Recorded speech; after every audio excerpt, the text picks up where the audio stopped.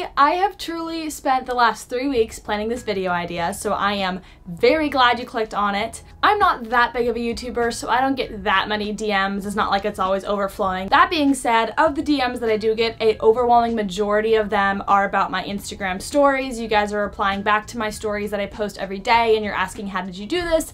I love the aesthetic of them, I love the theme of them, and it is super flattering because I have developed a bit of a passion for my stories. I know some people think of them as a little bit vain or kind of take you out of living in the moment, but I sort of get into a flow state when I'm working on my stories. I think it's so important to preserve that sort of creativity and just doodling on them. I'm thinking of new ways to design, so if you haven't seen my Instagram stories, I'm gonna link my Instagram below. You can check them out while you watch this video. I'm also gonna be showing you a bunch of examples here. We're gonna go through number 1, how to create the actual photos, boomerangs, videos, how to take those and edit them, and then number 2, what to layer on top of them to make your stories super crisp so that 10x the people that usually watch them start watching them. Ambitious goal, but I want to hit that for you guys. Firstly, we just got to get this out of the way. There are 3 types of posts you can put on your Instagram story. Number 1, videos. Number 2, boomerangs. And number 3, still photos, just normal photos. We all know this, we're all on Instagram, we got it. In terms of the distribution of when you want to post each, I personally swing towards the videos and the boomerangs, and I reserve the still photos for my actual Instagram posts that I put on my feed. You never know, you could take a still photo that's so nice that you put it on your story and you wish you would have saved it for your feed, so I try to take boomerangs and videos in my stories as much as possible.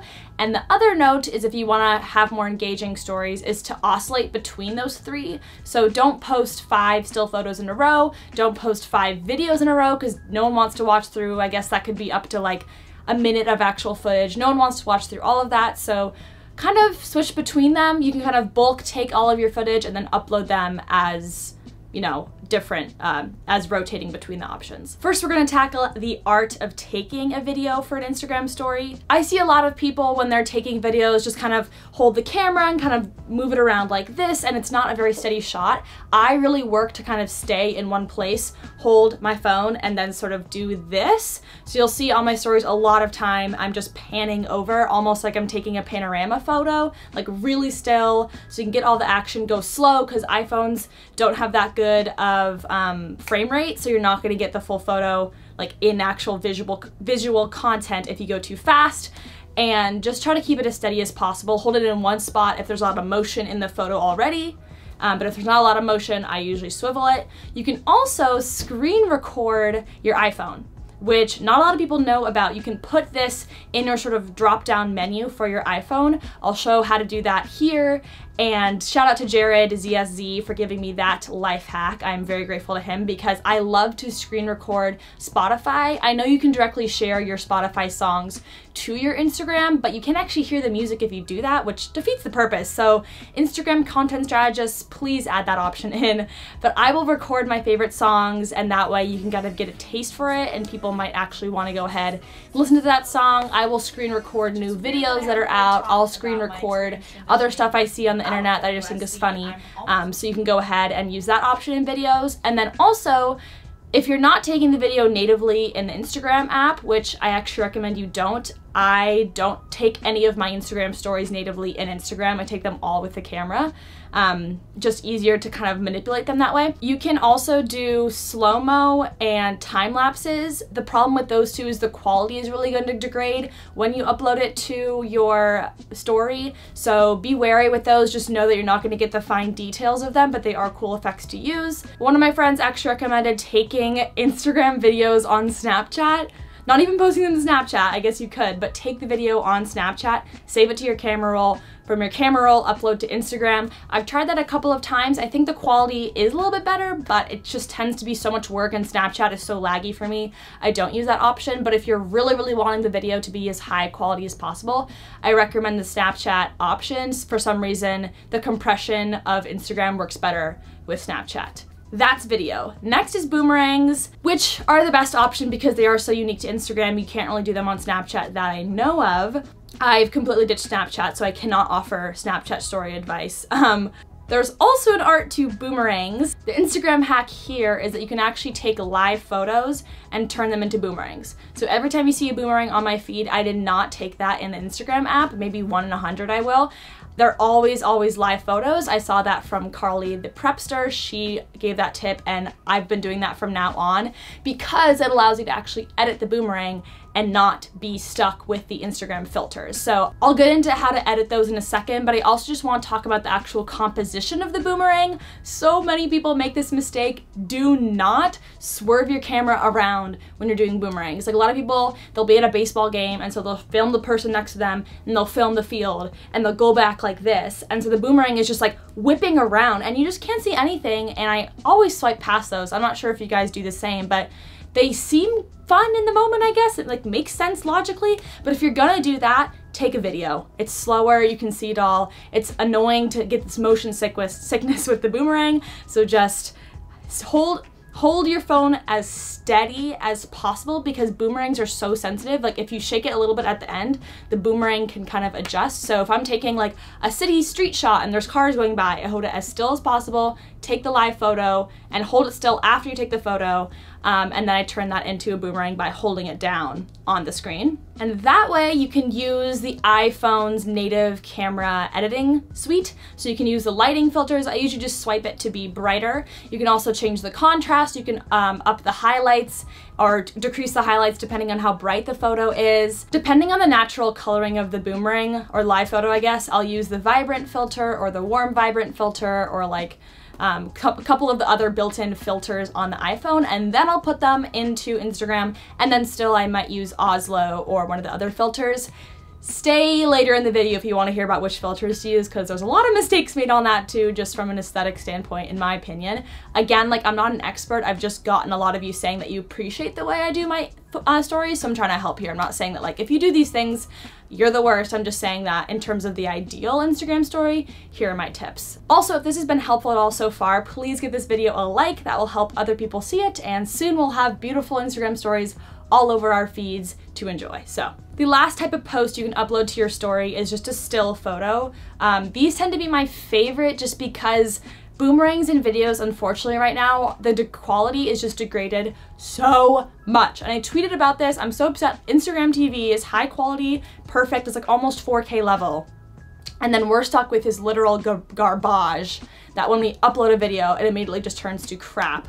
And you can see that on most of mine, like it just absolutely turns to crap. I have some advice on how to make it not do that, but still photos almost never turn to crap, so I like these a lot. But again, you have to be careful with what you post on a still photo, so you'll never see me posting photos of myself on my story. It's always the world around me, because I kind of like thinking that if you're watching my stories, it's like seeing what I see through my eyes, so you never really see me on my stories. It's always my friends and my environment around me.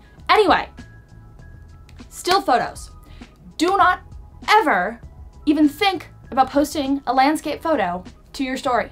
Don't do it. I know it's an option. It wasn't always an option for a reason, because it doesn't look good. That is a huge pet peeve of mine. I know it's irrational and like it's fine to post a landscape photo, but we are vertical mode now, baby. Like that is the future. It used to be don't ever take photos or videos vertically. Like people used to get pissed off if you take a vertical video. Now that is the future. Instagram TV is going that way, like Facebook's going that way. It's all vertical, so if you're posting something horizontal, it's just so not optimized. You can barely see anything. The colors they put around the photo are gross. It just doesn't look good. So I would avoid it as much as you can. What you can do is crop a landscape photo into a vertical shape, and the quality won't be as good, but honestly with an iPhone 10 it might actually still be good. So just don't do it. Save the landscape photos for your Instagram posts. That's what I'd recommend. If you're gonna take a photo for your story, make sure it's vertical. I am almost always using portrait mode when I am taking still photos for stories. Just like it. If you don't have portrait mode, no worries, but that's just my tendency. And I always take the photo so that if I plan to write something on it, there's some sort of space in the photo to do so. Now about how to edit the photo. A lot of you have asked me how I edit my stories, and actually my Instagram photos tends to be a pretty similar process, so we'll just go right through it. If you want to know how to edit photos like me, these next 45 seconds are for you. Hit it, voiceover Catherine. All right, so I take this sucker into ViscoCam, scroll right to the C suite of photos. I'm usually opting for C6, 7, 8, 9. In this case, I like the way C7 looks, so I take that, usually pull it down a little bit, definitely bring up the contrast. I'll go ahead and bring up the highlights as well, boost the saturation a bit, sharpen it a bit, and then usually I'll make it a little bit more yellow, orange toned, and then use the skin tone to make it a little more pink. And then typically I'm bringing up the grain depending on the photo. Then I go ahead and save that to my camera roll, and then I go into the iPhoto options and just bring up the brightness a little bit on that. And then take that into Instagram and usually swipe the Oslo feature and you're all set. Videos, boomerangs, still photos, that is all pre-production work. If you do those well enough, you might not actually have to put any text, gifs, stickers, anything on the post itself. You could just upload to your story. But this is where the fun comes in. I spend a lot of time decorating the posts themselves, again, because it's just genuinely pleasurable for me. I'm not doing it because I'm trying to impress anyone. It's just literally for me. And a few of you are impressed by it, which very much flatters me, and I appreciate the feedback. So couple of different ways you can accessorize the photo. I feel so dumb saying this, but this is a video that was requested, okay? You can do text, calligraphy, gifs, stickers. That's kind of how I would break it down. Let's start with text. One don't here, don't ever do more than 2 lines of text with any of the fonts besides the typewriter font or the normal font, like just the normal standard one. And this is because, I don't know why, but the font sizes change for some of those other ones, depending like the strong one or like the cursive one, like they all like change. So one word of the sentence will be really big and it just like does not look polished and it just doesn't look as crisp. So if you want to say something long, use typewriter or the other normal one. If it's just going to be a one word like glossy or like fab, like you're fine using one of those other fonts, but that's what I would stick to. Most of the time I am using all caps. I just think it looks so much more professional. All of my favorite Instagram stories always use all caps, so I do it. I rarely ever am using lowercase unless it's the typewriter font. I promise if you literally just change that one element, like going from lowercase sentences to all caps, you're gonna look, you know, 10x better. Like it's a simple switch. You can also mess around with the spacing of the letters. That is something that is so simple, but if you just remember to do it, it can really add a lot of like texture and fun to the photo. So if you're trying to say like best lunch ever, you could do like B space space E space space S space space T and do best, and then you can maybe write in calligraphy lunch and then space out ever, and it just makes it more visually interesting because it's not like the other stories you see on your feed. So play around with the spacing. I find that to be really fun and elevates it. Also, change around with the color. White is a staple. I don't think you can ever really go wrong with white, but I find a lot of the compliments I get are when I have like a sunset photo or a beach photo and I coordinate the letters to the colors in the photo. So I'll make them very similar to the sky or to the sunset, or if they're on tile, I'll make them coordinate with the tile. And that's just using that little dropper tool next to the colors. That is really fun. And if you do each letter individually, like if you type every letter like B, E, S, T, all separately, you can change each letter. It takes a lot of time. It's ridiculous, honestly. So this one's like a special effect. I don't use it all the time, and you do not want to have very many letters to do it on. So use that one sparingly, but it is really fun and makes your photos just look so good. If you have something with sort of an overarching shape like a hillside or a tree, you can kind of move the letters again individually to fit that shape, and that always looks really, really cool. I love that effect. Again, it takes so much time. It's only for when you're just really bored, like on a train ride or on a commute and you just want to like mess around for a while. In terms of the actual text itself, another fun effect is if you say, again, I'm just using the best lunch ever. I don't know why that came up in my mind, but whatever, I've never used that before. If you say best lunch ever, put another color behind it. So write best lunch ever twice, change one of those colors, make one of them white potentially, and then you can make them the exact same size. Be careful to make them the exact same size and the orientation. Then you can line them up so it's a bit of a drop shadow. And that looks really good. If I'm not willing to do that, a lot of times I'll just take one of the brushes and I'll just swipe behind the word, and that adds a lot of character too. You can also do sort of like a layered effect where you could say like brunch, brunch, brunch and do 3 different colors or 3 different fonts or 3 different sizes. I've done this with emojis before. That's a fun effect. But by far the best way to do it is, like I've already said, mix text with calligraphy. So if you're gonna do, you know, a 3-word little phrase, make one of those written in like a cursive font if you can do that. If not, no worries. That just looks bomb. On that note, in terms of calligraphy and using those brushes instead of text, I'm sort of picky here, but of the options given, I like to use the very first one and the very last one, like the chalkboardy one and the normal one. The neon one and the other one I've used before, but they never look as good. Like I can never get them to look as good. I just think they aren't as polished. So do what you will, but those ones are not my faves. I'm almost always using the smallest size as possible in terms of the brush stroke itself. You can always use a stylus pen as well. I just happen to have a free pen that has like a stylus on the end of it where the eraser should be, so sometimes I use that, but for years I was literally doing it with my finger. Again, you can match the color to the photo, something in the photo. I almost always do that. I rarely do brush strokes in white unless I'm doing script. There is one don't here, and that is to not scribble a huge blotch behind your words. I've seen Aspen Ovar do this a bunch. It doesn't look horrible, but like it just looks very amateur when you just go like, and then you just plop the word on there. If you're gonna do that, you might as well do the automatic background that happens with some of the texts that comes up. Like just make a border around it, because that just does not look great in my book. Something I've been playing around with lately is actually using the eraser as a calligraphy tool. So if I'm writing a word, sometimes I'll strike the eraser through it. A lot of times I'll make little hash marks, so that's kind of like a dashed line. You can also drag a brush stroke through the scene and then erase, so that's kind of going in and out of things. That's a fun technique. Use the eraser how you will, but I find that that's really fun to play with and looks very different. Similar to text, you can also match the sort of outline of a shape. I did it with a waffle. It's kind of fun to sort of stroke around a shape in the photo too. Now it's time for gifs and stickers! I love gifs! I love finding new gifs. I think they're so fun. The worst part is though, it always degrades the quality of your photo, boomerang, or video. It just automatically poops on it. I don't know why. They can't figure this element out, but you definitely don't want to use more than one gif in a photo unless you just don't care about the quality degrading completely. I tend to use gifs on photos for the most part. In terms of the stickers, there's only a select few stickers I ever use. The sound on sticker, but only in white. If you tap it, it becomes white. I use the heart favorite emoji one, but you can also do a GIF version of that. Sometimes you use a little envelope, like paper airplane one. But in general, they don't look too good. They make the photo look a little like more mature. I don't know, I just don't like the stickers as much, so the GIFs are a good alternative.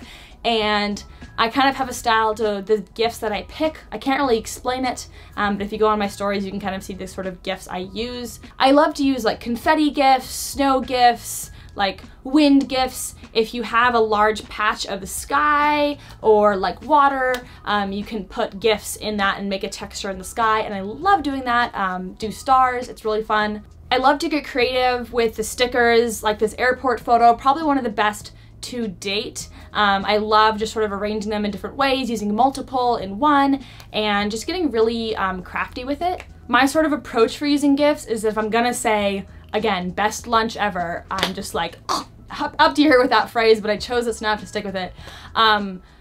Instead of saying that, I'll literally just search lunch in GIFs, see if I can find something better, and then I could say best GIF of lunch ever. You can do with that what you will, but use particular keywords to kind of activate what you want out of it. So if you want the sun, obviously search sun. If you want something summery, you can say summer or June, July, and like different things will pop up. I love the GIF selection. I think there's some hidden gems in there. And then the last post-production element are the built-in Instagram filters. I am pretty fond of these. I remember when I first started using Instagram stories, I was like, wow, these are good filters, because the actual Instagram filters you can put on your photos, I've never used, but these ones I use all the time. I really only ever use Oslo, Cairo, and Jaipur. Those are like my holy trinity of filters. I think the rest of them just don't sort of make the you know, footage look as good. I don't know, those are the three I use. So if you're looking to imitate my style, those are the three that I go for depending on the actual composition of the photo. After saying all of this, I actually cannot believe how much thought goes into my stories. I tried to break it down and unpack it as much as possible. If you enjoyed any of these, please subscribe. I love growing this community, and I'd love to share more tips with you guys. I'll be doing a giveaway once I get to 10K on Instagram, so follow me down there, unless you're completely repulsed by this video and you don't want to follow me after it. That's totally fine. I get that it's a lot of work going into something that's only even up for 24 hours, unless you put in your highlights. This was so much fun. Thank you to the 50+ people who requested it. I hope this did the job for you. Comment down below with your favorite person to follow on Instagram, like whose feed do you like the best, who's the best Instagrammer in your opinion. I will see you all next time. Thanks so much for watching, and Katherout.